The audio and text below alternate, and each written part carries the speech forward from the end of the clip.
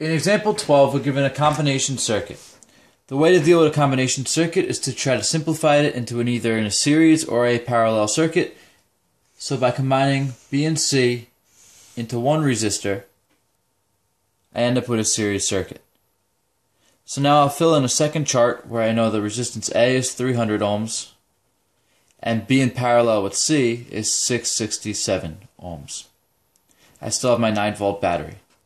But now that I have a series circuit, I can simply add up the two resistors to get a total resistance of 967 ohms, and I can copy that back to this table. Now the total current can be found using Ohm's law. V equals IR, and my I turns out to be 0.0093 amps. That's the amount of current going around this entire circuit. Here that would be the current going around this way, but then it splits up between B and C, comes back together, and goes back to the battery. So really I can copy this current for the current through A, the current through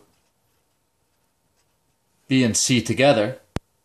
I can bring it back over here, 0.0093 for the total current, 0.0093 for current through A, but I can't copy it for B and C because B and C together get the 0.0093.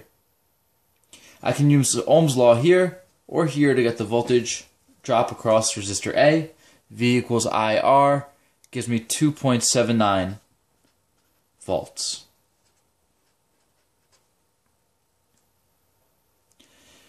There are two ways I can get the voltage drop across B and C. Kirchhoff's voltage rule says that the total voltage gained in the battery is lost through all the resistors, so 9 minus 2.79 would give me 6.21. Or I can do Ohm's law here, and it gives me 6.20. The only difference is because of errors in rounding. That's the voltage drop across B and C. Remember, they're in parallel to each other. They get the same voltage drop. And now I can use Ohm's law to figure out the currents. The currents are 0.0062 amps and 0.0031 amps. Notice Kirchhoff's current rule applies here. The total current coming into this junction is 0.0093, and the total current leaving is 0.0062 plus 0.0031, giving us the same amount of current. Part C asks us what would happen if we removed resistor B.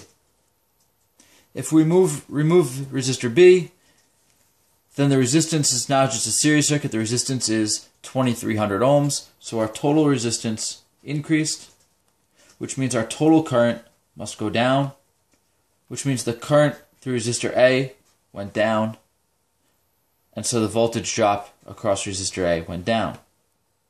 But according to Kirchhoff's voltage rule, all the voltage gained in the battery must be lost through the resistors, so if VA is lower, VC is higher. And being that the resistance of C doesn't change, the current through C must also increase.